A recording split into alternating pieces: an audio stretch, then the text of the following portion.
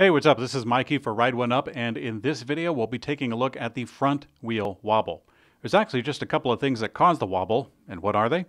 Weight distribution and the steering assembly. We can totally fix this together because Ride One Up has your back. Let's take a look at the weight distribution first. And as a point of clarity, we're not talking about the total weight on the bike, we're talking about how it's being balanced. The more weight that is put on the back of the bike, the less traction that the front wheel has.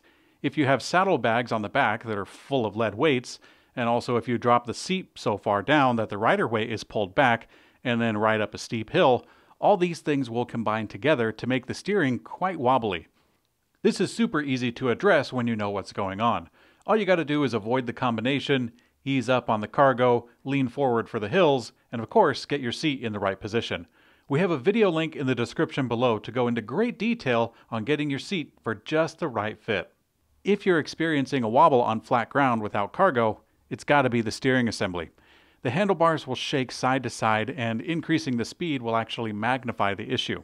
This is super easy to fix, and it's also really easy to identify. Assuming that the front wheel is on there straight and tight, this general area around the logo, that's where we're going to be focusing our attention. What should be happening is that the frame of the bike, which by the way is colored blue in this case, it should be lifting up with the stem. If the stem kind of rocks away from the frame a little bit, then we found our culprit. It's super easy to fix. All we have to do is follow the procedure for tightening it up. First, we loosen the stem pinch bolts, these two guys, one here and then one here. Next up, we loosen the stem top cap, which is this one right here. Now that we've opened it up, we can put it back together.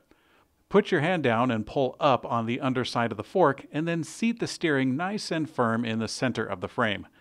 With this in the right spot, tighten up the stem top cap first, and keep going until you can let go with both hands and the steering doesn't rock or tilt. With this tight first, now we can move on to getting the steering straight.